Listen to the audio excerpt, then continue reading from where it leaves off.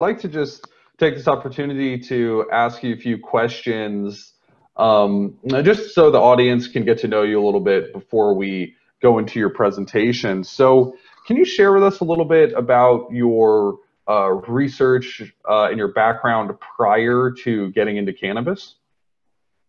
Yeah, sure. So actually getting into the cannabis and pain space was completely out of whack with what I was doing beforehand, in the sense that I was a applied environmental microbiologist studying water quality.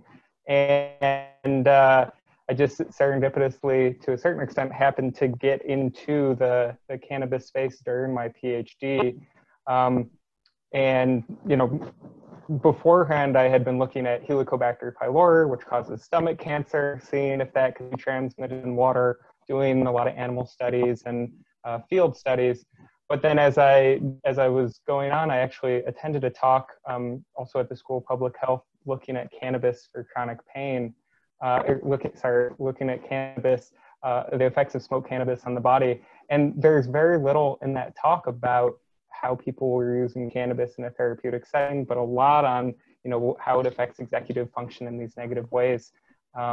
So while I was doing all this, you know, applied microbiology, I ended up doing a survey to see how people with chronic pain use cannabis, and a lot of them reported dramatically decreasing their opioid use. So that ended up being an impetus for me to split off into the medical cannabis and pain field. Interesting. That's really, really interesting. And so your bio shows that you're doing some really interesting stuff, and you're going to hit it in your presentation. So I guess we'll leave that for the presentation. But I want to ask you another question that you and I had talked about a little bit prior. So it's interesting in the cannabis space, the lexicon, or the lack of a standard lexicon, right? So we had discussed a little bit about this use of the word pot. So I'm curious if you can share some of your thoughts about the different use of some of these words: pot, cannabis, marijuana. What do you think about the terminology here? Yeah, I think that that's a really important point, because it highlights kind of cannabis's place as both a cultural touchstone as well as, you know, a plant, and then something that we study scientifically. So I like to use titles like this because they're provocative. It also gets people thinking, oh yeah, like, you know, a lot of people don't necessarily think of the word cannabis when they're thinking of what they think of as marijuana or pot or weed. So I like to tap into that. I think also, you know, when zooming back to that idea of the lexicon of cannabis, I think it's really important to, you know where some of these words came from. So, for example, I really try to avoid using marijuana as much as possible, just because of its history of being used in more of this xenophobic, racist term, trying to, you know, get a lot of fear, build a lot of fear around the plant. And so I think I generally prefer the term cannabis because it has the most scientific relevance. But, you know, want to get people engaged, sometimes the best way to do that is to be a little provocative. So that's my feeling. Yeah, thank you for sharing. And you know, it's really, really interesting, and I'm happy to have you here because this kind of crossroads between the kind of standard or classic academic or research, even, you know, we're talking about NIH backed research and all this, meets this new industry. We're still figuring a lot of things out. So in academia, you know, we're so used to using the exact right word and building these lexicons and standardizing them over time. So yeah, I think that's something that we can bring to the cannabis space over time. But for now, yeah, definitely a provocative title and really interested to hear. So with that, I think it's a good time to go ahead and start the presentation. I'm going to go ahead and stop sharing if you want to go ahead and put your presentation up on the screen. Yep, can do. Well, yeah, fantastic. Thanks again for the opportunity to speak. Before I get into the content of the talk, I do want to just note that I While I have no financial relationships with the cannabis industry, I do sit on a data safety and monitoring committee for Vireo Health in an unpaid capacity, overlooking a clinical trial. So today I want to talk about cannabis as an opioid substitute, but I feel like before getting into some of the more scientific aspects of things in terms of cannabinoid mechanisms and some of the scientific literature, it's really important to touch on this context, which I'm glad we were able to discuss briefly in leading up to this. So cannabis is legal in 33 states right now for medical purposes and 11 for adult use. And this is in spite of cannabis being a Schedule I substance, which means under the Controlled Substances Act, it has no accepted therapeutic value and a high potential for abuse. So this has really stifled the type of research that we would ideally like to see to best understand the relationship between cannabis and opioids in the pain context. But I also want to point out just briefly how this has actually influenced our society in general and contributed to some of the issues of pain and substance abuse, looking at the criminalization side of things. So, for example, just in 2018, there are over 10 million arrests total, according to FBI data. To give you a scope of some of how these arrests shook out, there are about 520,000 for violent crime and 1.6 million for drug abuse violations, of which 663,000 arrests were for cannabis, mostly possession. And so just to keep in mind that when somebody is arrested, they themselves, their family, maybe people in their community can be traumatized by this. We know that trauma is associated with downstream development of chronic pain and actually substance use disorders. So I think it's important to think about these big picture effects of cannabis criminalization, especially because they disproportionately affect communities of color. Now, moving more into the medical and pain context, one of the reasons that I'm interested in this space, and I think that pain is perhaps one of the most important things to talk about when it relates to cannabis, is because it's far and away the most common reason that people obtain a medical cannabis license. So my colleagues and I pooled data from state registers with medical cannabis, and we looked at all the conditions for which people got these licenses. As you can see, in 2017, chronic pain had more licenses than all the other conditions put together, just showing that this is the space that really people are using cannabis. And I think this has also been moved front and center into the debate about cannabis has been moved front and center into the debate about chronic pain because of the ongoing opioid crisis, which has claimed hundreds of thousands of lives since the late 1990s, including over 47,000 in 2017 alone. And it's important to note that while not all of these deaths, of course, were related to chronic pain, that a lot of people did get started on opioids in the chronic pain context, especially when they were not able to access a lot of other evidence-based therapies, especially non-pharmacological therapies for chronic pain. So we know, for example, on the opioid side that they're useful for acute pain, but the CDC put out guidelines in 2016 saying they're only appropriate for chronic pain after all else has failed and benefits outweigh risks. And all else includes a lot of those types of therapies that both in terms of medications and non-medications that simply are difficult for people to access. Also, because I want to set up this comparison between opioids and cannabis, opioids, about 23% of people who use them have some kind of dependence or addiction issue. And then, as I mentioned, they caused over 47,000 deaths in 2017. And so this has really contributed to this confluence of factors where people are saying, hey, I'm using cannabis, it helped me get off my pain pills. Is there a way that this could help with the opioid crisis? And I think this has shown up both in a lot of anecdotal reports, especially news reports, but it's starting to show up more in the scientific literature, which I'll be diving into today. So with that context, then I want to share some definitions. just a brief nod to this seminal text, The Health Effects of Cannabis and Cannabinoids, which is put out by the National Academies of Sciences, Engineering and Medicine. Suggest everybody download their free copy, well, if they'd like to look more into this space. And, on the definition side, we have cannabis with indica, sativa, and ruderalis subspecies. We have cannabinoids, both those of plant origin and their analogs that are synthesized in the lab, as well as the ones that we make in our own body, the endogenous cannabinoids. And this endocannabinoid system, as we know, is getting much more widely studied over the past 20, 30 years, especially. There's a set of receptors and their naturally occurring ligands and enzymes regulating control. And the endocannabinoid system just has a lot of functions that are potentially implicated and valuable in the chronic pain context. So it's been described as the functions being relax, eat, sleep, forget, and protect. So involved in memory, analgesia, neurogenesis, immune function, and stress.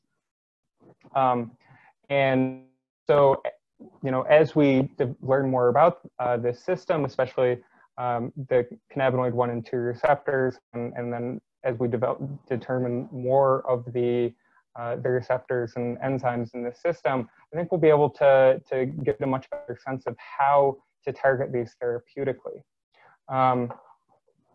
However, at this point, a lot of the focus, especially with the increasing legalization of cannabis, is on plant-derived cannabinoids, of which there are over 100 known. But as I'm sure you all know, the two most commonly studied are THC and CBD. THC being the compound associated with the cannabis high, having analgesic, mood altering, and appetite stimulating effects, as well as being an FDA approved medication in the synthetic form as dronabinol, which is Schedule 3. And then we also have CBD or cannabidiol, which, while the most verified medical effects is an anticonvulsant in Dravet syndrome and other childhood epileptic conditions, in preclinical studies has shown great promise in terms of being anxiolytic, in anti-inflammatory, and just a lot of excitement about that possibility as well. And of course, Epidiolex is also Schedule 5, so bring that up as well as the Schedule 3 Marinol to just highlight that mismatch between herbal cannabis products, including those available in medical and adult use dispensaries, and then the types of products that, for research, we would be able to use in clinical settings, because that mismatch is quite stark, and it's difficult to get the schedule and license to do that type of work. Lastly, I just want to point out that all these other cannabinoids are important to look into, but we just have simply not done so. A lot of this, again, due to criminalization.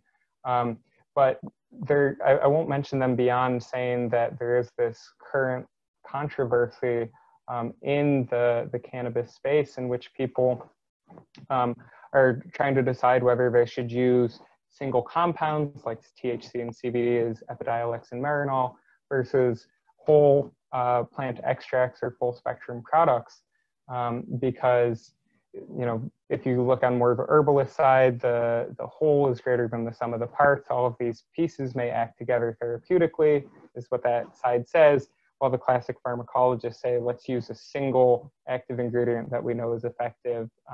Why mess with all that other stuff? So that's basically the landscape for plant-derived cannabinoids at this point. I'm just, again, because I'm setting this up as cannabinoids versus opioids, I'm just going to briefly touch on the cannabinoid risks. Obviously, a lot of people smoke cannabis, so there's respiratory effects. About 9% of people do have some kind of a dependence and addiction issue with cannabis. And that goes up among people who start in adolescence. And there's also higher rates of psychotic illnesses among people who start using cannabis under the age of 25. While there is an association there, I think there's still a lot of uncertainty about whether people are using cannabis and cannabinoids in response to these symptoms, or if it's causing them to develop them. But I think that's a place that there's certainly a lot of research that needs to be done. And then long-term effects on memory and brain structure. In the short term, people can have all of these side effects, most commonly like dizziness, euphoria, anxiety, lightheadedness, less commonly vomiting or seizures. And I just want to bring this up also because unlike a classic pharmaceutical like an opioid, there is a lot of uncertain quality of herbal preparations. This is getting better as the market matures, but if people are buying a list of products, they may have things contaminated with mold, pesticides, or other things like that that could contribute to potential risks, especially in immunocompromised patients. And then lastly, getting behind the wheel of a car when using cannabis does potentially increase your risk of a vehicle accident as well. So, with that context in mind then, let's look a little bit more into what we know about the opioid-sparing effects of cannabis. So obviously both cannabis and opioids have risks associated with them, but because cannabis doesn't have that overdose potential of opioids, at this point there's very little evidence suggesting that people can die of a lethal, or that people have died of a lethal overdose of THC or CBD. I think it's important then to get a more scientific understanding here of what the landscape looks like. So there have been ecological studies, which are more of the statewide studies, looking at how things play out on a national level. And these have shown pretty consistent associations between the passage of medical cannabis laws and decreased opioid prescriptions. Some suggestion that there's decreased opioid-related hospitalizations as well in states that have legal cannabis for medical purposes versus those that don't. But in terms of opioid overdose deaths, this trend has not played out. So there's a highly publicized study that came out in 2014 that suggested that there was a decrease in opioid-related overdose that in states with medical cannabis laws versus those that didn't. But a more recent analysis published just last year showed that this trend reversed itself as you added in the later data beyond 2010. So this, could partly be because there's many other factors at play. We simply don't know because of the nature of these studies and that we're not tracking individual behavior. On the preclinical side, I will talk about clinical trials, but these are very limited. But on the preclinical side, there's a pretty consistent trend of opioids and cannabis and cannabinoids providing synergistic pain relief, suggesting that it might be possible to combine the two in lower doses, to then provide more effective pain relief, which theoretically could be a pretty big win in the sense that if you decrease people's opioid dose, then they have a much lower chance of overdose or some of the toxicity associated with the use of those drugs. On the clinical trial side of things, unfortunately, it's very limited. I'd say one of the best studies that I've seen so far was done by Ziva Cooper and her colleagues, where they gave folks opioids and inhaled cannabis, and they found that a sub-threshold dose of oxycodone plus inhaled cannabis provided better pain relief or similar pain relief to the higher dose of opioids alone, which, again, is plausibility that this could be useful in this opioid-sparing context. It did increase the likability in the sense, or the abuse potential in the sense of likability and wish to take those compounds together again. So it's something to be mindful of. But unfortunately, this study was conducted in kind of an acute use setting and then not in clinical pain populations. So we don't know how this might translate to people who are using, say, opioids for chronic pain. So for that, we have to turn to observational studies where they tend to be much less controlled, but we ask people how they're using cannabis in an opioid-sparing context, or just generally if they're co-using them together. And a couple of trends seem to have emerged in the literature. So the first is substitution, in which people, if they add cannabis to their treatment regimen and they're using opioids or other pain medications, that they actually taper off of opioids substantially. I'll talk about that a little bit more in coming slides, but that's the big picture idea. There's also this idea of co-use and misuse where, you know, cannabis added into a treatment regimen simply means that the treatment regimen has not changed and they're also using cannabis. So when we think of the substance abuse or addiction side of things, this could be problematic for individuals who, you know, are trying to get their life back on track and reduce their use of these medications. And so some have described these two sets of findings as conflicting. I think they're likely both true, and that we just need to better understand who we can use, who cannabis is an effective medication in, and then help them use cannabis effectively. And, you know, if people don't find it effective, we can help them not use it. On that substitution side, to go a little deeper, my colleagues and I published a paper that actually, from which I drew the title of this talk, Pills to Pot. And in it, we showed that among over 1,000 people who use cannabis for chronic pain, that over 690 of them had deliberately substituted cannabis for opioids. They did so because of better symptom management and fewer negative side effects. This trend held for many other pain medications, including benzodiazepines, which I'll highlight just because they're often co-used with opioid in a chronic pain context, and co-use of benzodiazepine and opioids is the risk of overdose substantially. Also, if you're interested, just put a list of over and other papers that have found similar trends. This is by no means exhaustive, but just that there are a lot of places, a lot of people and investigators who have replicated these findings, and they've done so not only in the United States, but in Canada and Israel as well. So I think there's a lot of plausibility for the importance of doing this kind of work. So, you know, we know based on this information that cannabis could potentially be opioid sparing. We know that it's, compared to opioids, it's likely significantly less harmful. But how does it hold up on the pain side of things? So before I go into that, I want to give a little background on how the folks at the center I work at and I think about chronic pain. So we think of pain coming in 3 different flavors. There's nociceptive, neuropathic, and nociplastic.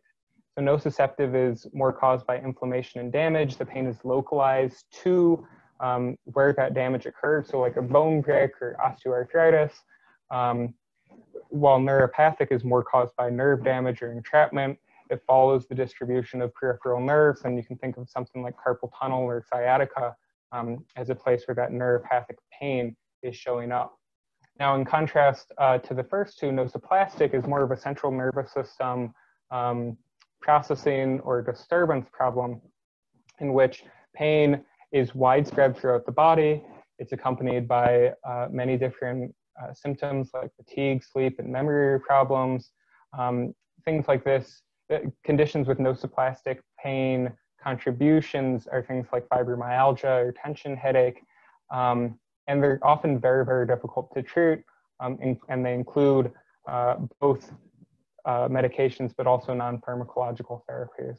And I mentioned these three different buckets of pain also to note that it's possible for them to occur together. So somebody with fibromyalgia can have a repetitive motion carpal tunnel injury as well as osteoarthritis. So in these 3 types of pain, at this point it appears that in preclinical models of pain, cannabinoid 1 and 2 receptor or agonists, excuse me, seem to be fairly effective across these different types of pain. CBD is also showing up more in preclinical studies as being effective for neuropathic pain.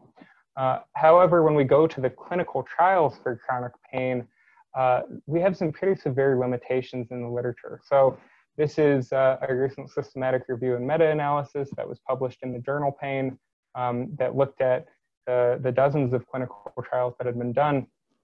And while they show, generally a small but statistically significant decrease in pain as a result of cannabis therapy, they and, at this point, the dozens of other systematic reviews of cannabis and chronic pain note the severe methodological flaws of the existing literature. So short length, small sample size, the fact that many use THC alone or THC plus CBD, almost none have used CBD alone, which makes it really difficult to then draw conclusions from these clinical trials to inform how specifically people should be using cannabis and cannabinoids in the context both of those pain mechanisms, but also in terms of how they're actually using it.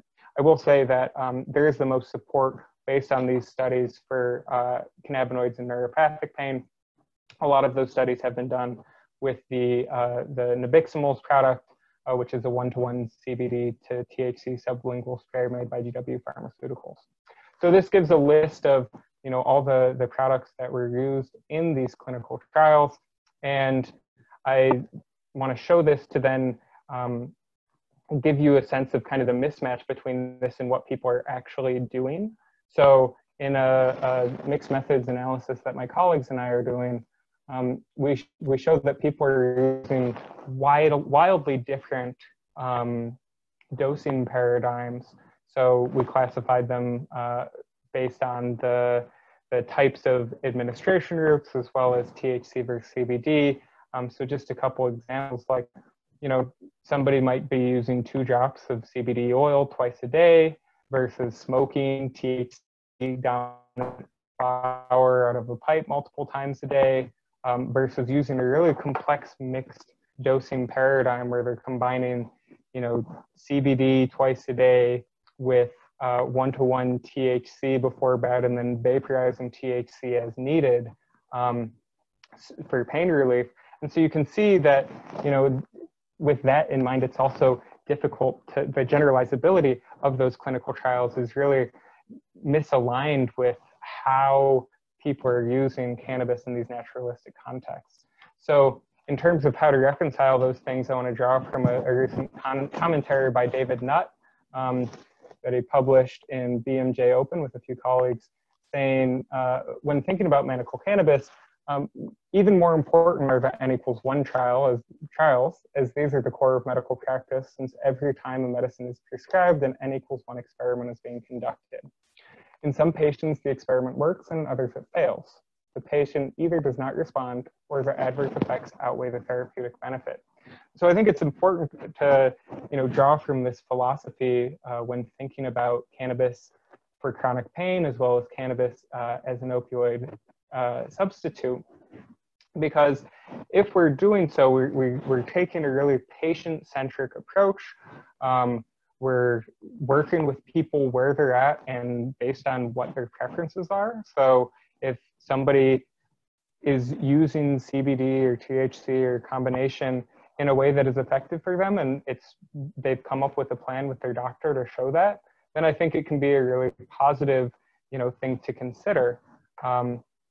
While, conversely, if somebody's just adding something into a treatment regimen and nothing changes and their quality of life stays about the same, that seems like more of a cause for concern.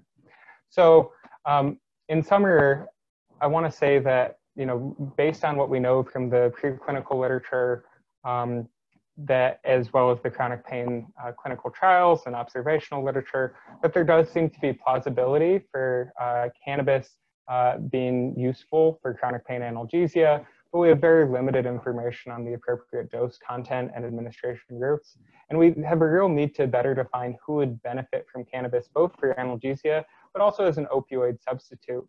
But when we compare the risks and benefits of cannabinoids and opioids in this chronic pain context, it seems pretty clear that cannabinoids should be favored because, going back to that National Academies of Sciences, Engineering, and Medicine report, that said that there is substantial evidence that cannabis had potential value for chronic pain management, although that was mixed across the type of pain and mostly in the neuropathic pain context. We still see that versus opioids, which are generally quite inappropriate in the chronic pain context. We see the dependence between the two, and risk of addiction favors cannabinoids. And in terms of deaths, we call it the opioid crisis for a reason. It's not the cannabinoid crisis. They're not causing tens of thousands of deaths each year. So I'll finish then with a slide pulled from my mentor, Dr. Daniel Claw, proposing a marketing program for medical cannabis with this cannabis plant talking to a poppy plant saying, "We don't suck as bad as you do." So with that, I would love to take any questions, and thanks so much for your kind attention. Thanks, Kevin. Really enjoyed your presentation. So lots of questions for you. So to kick it off, I'm curious to hear you speak more to the using full spectrum, like you might find when people are using a flower or like a whole plant extract in these research studies, maybe your own or maybe other studies that you've shown in your presentation. Can you just speak to that a little bit? What actual cannabinoids or blend of cannabinoids are being used in these studies? Yeah, so in the say the clinical trials that have been done thus far, many of those do use the cannabis sativa flower that is provided by the National Institute on Drug Abuse facility, or funded facility down at University of Mississippi. So those products do have a characterized cannabinoid profile, but I will say that in terms of how that compares to what people are using in a naturalistic setting, I think it's pretty clear that the naturalistic setting products tend to be much more potent in terms of THC. And I've also seen a lot more reports of, say, CBG containing products, CBN containing products. So, I think there's a lot of issues with generalizability there. In terms of those direct comparisons, a lot of this is happening more in the preclinical space opposed to in clinical trials themselves. Like, people typically don't compare, a smoked cannabis flower, full spectrum flower with, smoking pure THC in the context of a clinical trial. But I did see a really nice paper that came out of Israel where they compared a CBD enriched extract with pure synthetic CBD.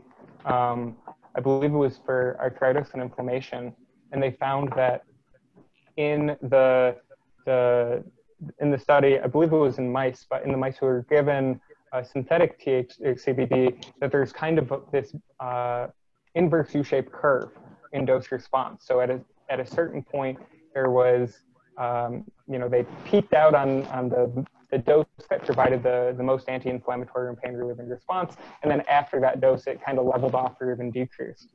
While in the animals that were given the full spectrum product, which had a little bit of THC, some terpenes, some of the other cannabinoid compounds, that response ended up being linear, or more linear. So suggesting that, at least within the scopes of that limited study, that the full spectrum product could potentially be providing a better response, both in terms of pain and anti-inflammatory effects. Now, I would love to see that kind of thing replicated in a human study. I think that would be incredibly valuable. But I haven't seen too many studies that have proposed to do that at this point, just given the Schedule I status of cannabis. So that actually brings up two other questions. I'm kind of torn which one to ask first, but let me go with this one first. What are your thoughts on in other realms we have this concept of personalized medicine, right? Everyone's different, their dosing is different, and it's easier in other regards where you have like a single molecule drug where you're combining single molecule drugs that have been well studied in clinical trials. There's data, but in the vein of what you were discussing, where some people respond one way, some people respond another, we're talking about, full spectrum, entourage effect, people have different conditions, all this. What are your thoughts on personalized medicine in the cannabis space, and maybe more specifically in your realm of treating things that would be traditionally treated with opioids or other pain medication?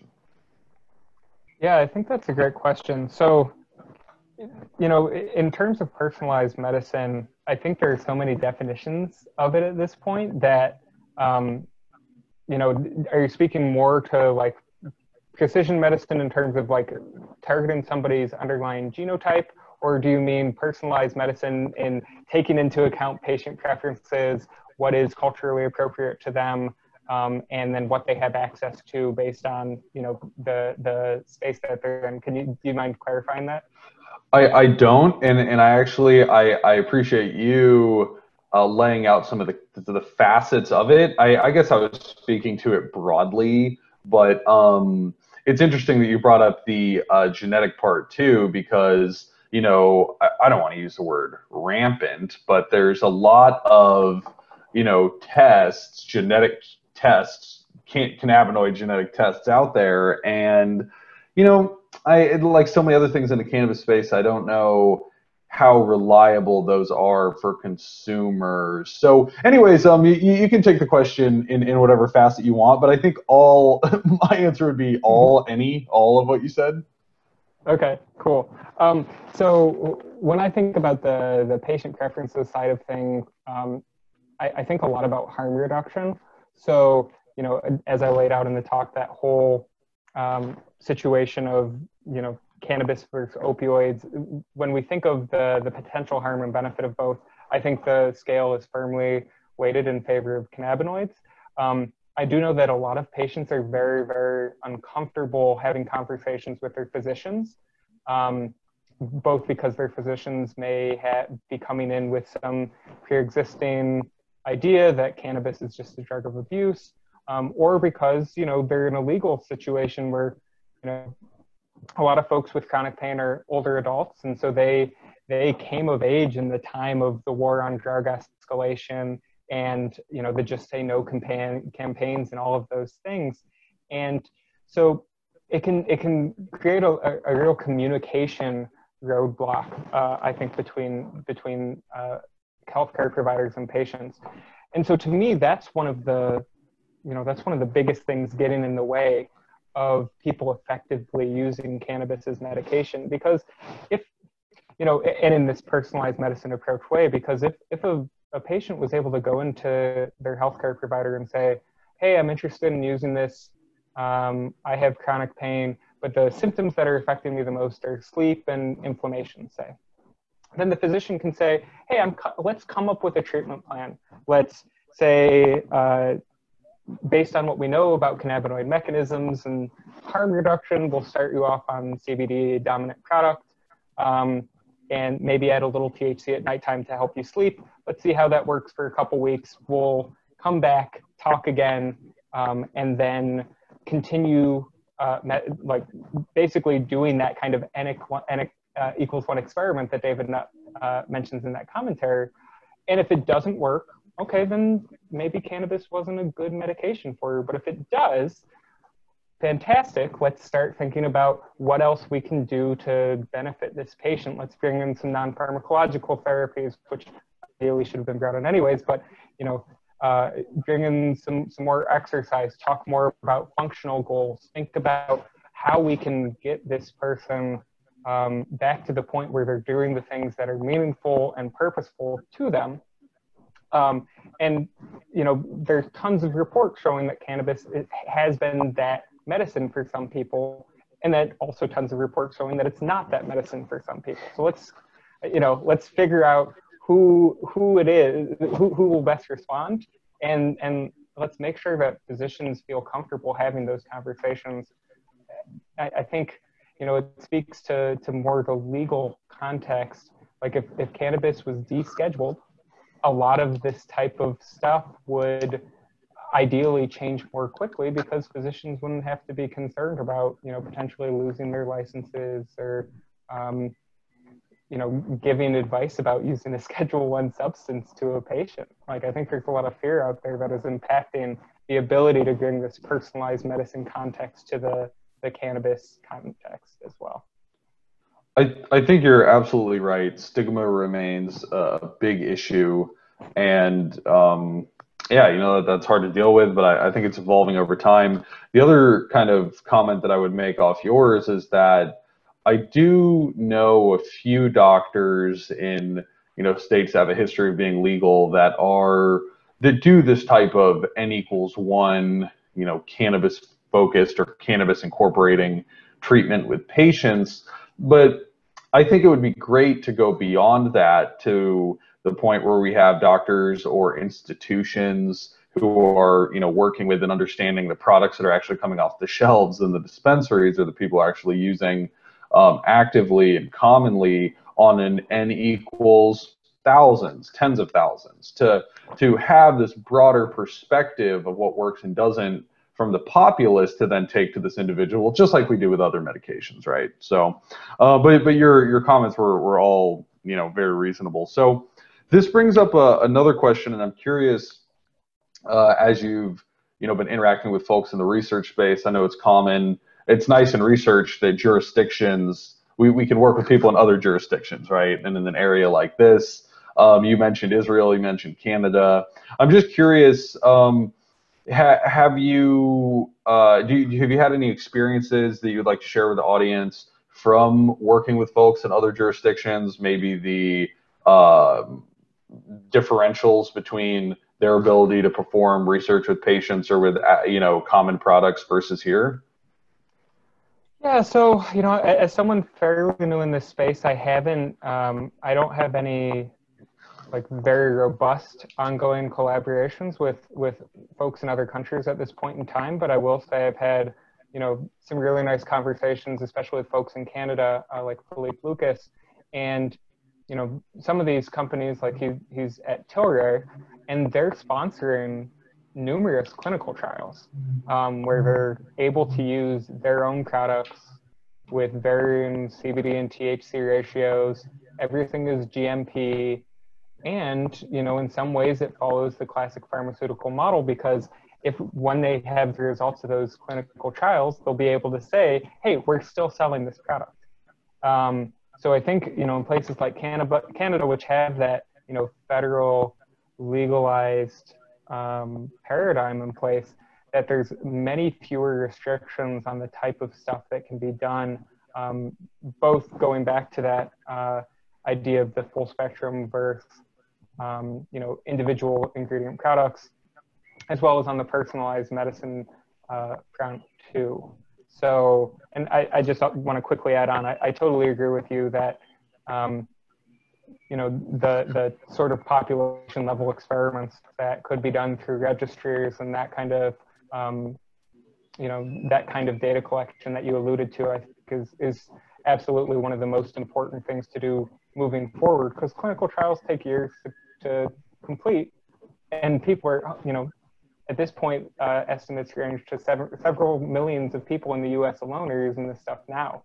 So let's understand their experiences and use that to inform the best clinical studies, and also, frankly, make sure that they're using products that are of known quality, that don't have contaminants, and contain what they're supposed to.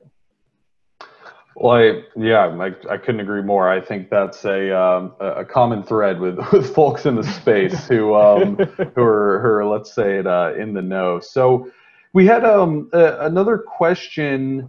You had this slide about the 3 different types of pain. Could we scroll to that? Yeah.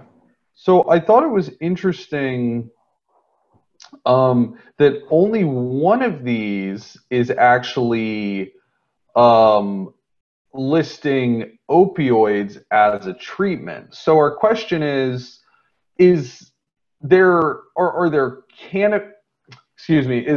cannabis a treatment for just the one that lists opioids as an opioid replacement, or is it applicable to these other types of pain? Can you speak to that a little bit? Yeah, I love that question, and thank you, because then I can geek out a little bit. So I think that's one of the big questions in the pain space. So those clinical trials which were done, like I said, most of them are done in neuropathic pain. But, you know, for example, following surgery with nociceptive pain, is it possible that somebody could be given CBD as an opioid-sparing compound, for example, or a combination of THC and CBD as an opioid-sparing compound as they're, you know, getting movement back? That would be great. In terms of, you know, neuropathic and nociplastic pain, both of these do tend to be, well, they have been historically treated quite frequently with opioids. Just those are not the treatments that are optimal in any way for them. So that's why opioids are not listed for those two types of pain.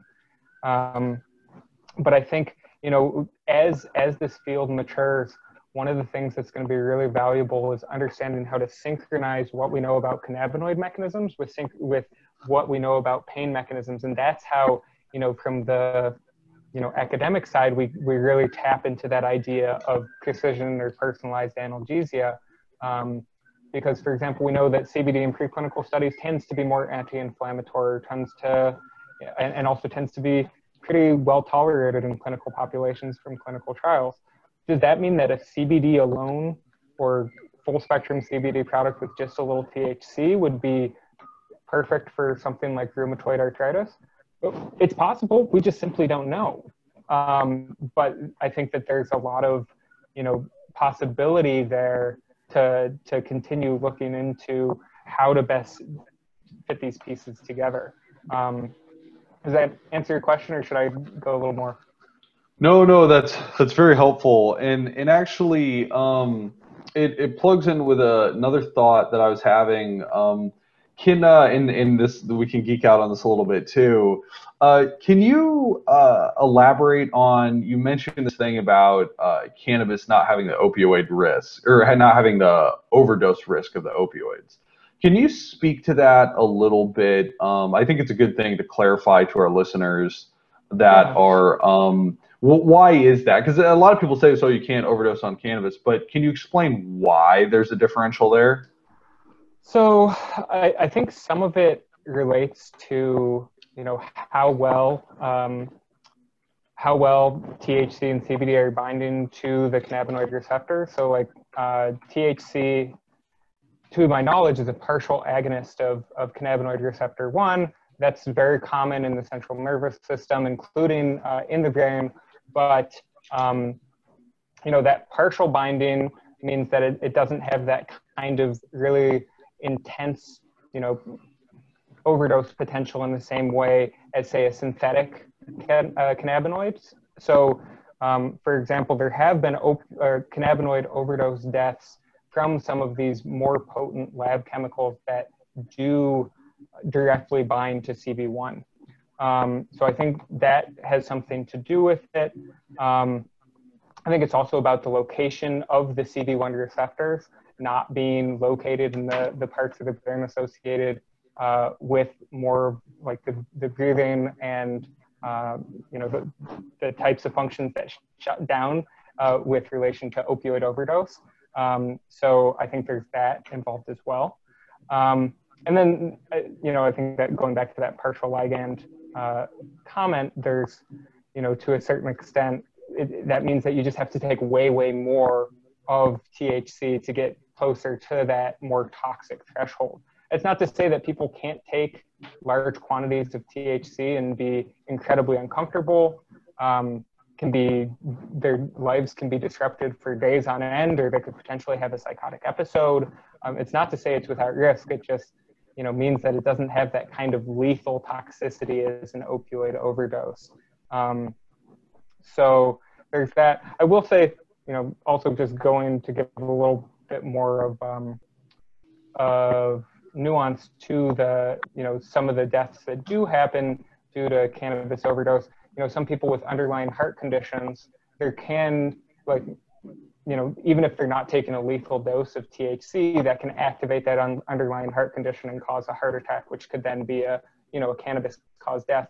Or those behavioral deaths, like getting behind the wheel of a car, especially if somebody's also having alcohol or other intoxicating substances can certainly contribute to death that way too. Yeah, thank you for kind of clarifying the mechanistic level of it, and then also kind of talking about some of the real world kind of applications. So we have another question from the audience asking if you could share thoughts or comments on your most recent publication, this clinical outcomes and lower daily doses. Do you have any thoughts that you want to share on that? So with that one, that was in the same population as the pills to pot paper. And in that one, we looked at folks who were using cannabis 7 days a week, and we looked at how many times per day they said they were using cannabis. So 1 to 2 a day, 3 to 4 times a day, or 5 or more, times per day.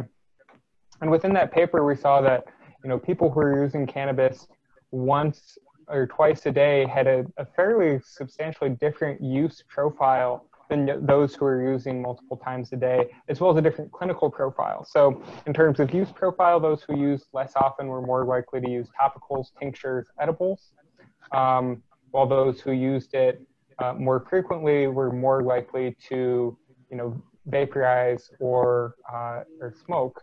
So that suggests those different use patterns come with different levels of risk, because obviously smoking has both the respiratory effects as well as that quick onset, quick spike of THC in the bloodstream, quick decline and up and down, which could potentially lead to more abuse addiction potential.